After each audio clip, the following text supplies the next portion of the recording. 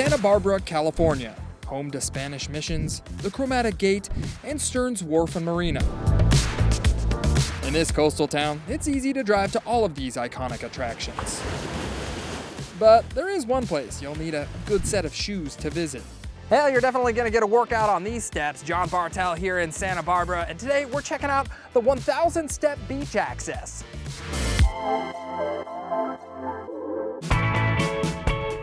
Located on Santa Cruz Boulevard, just off the bluff in the East Mesa area, is the first step on the 1,000 step beach access.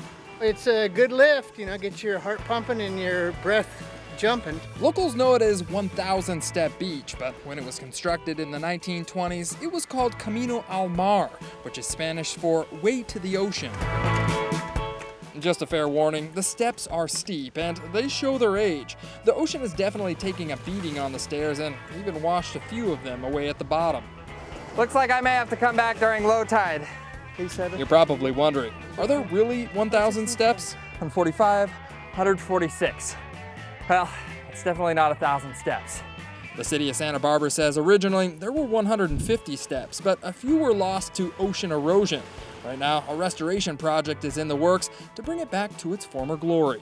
From the 1,000 step beach access in Santa Barbara County, I'm John Bartell. Hope to see you on the back road.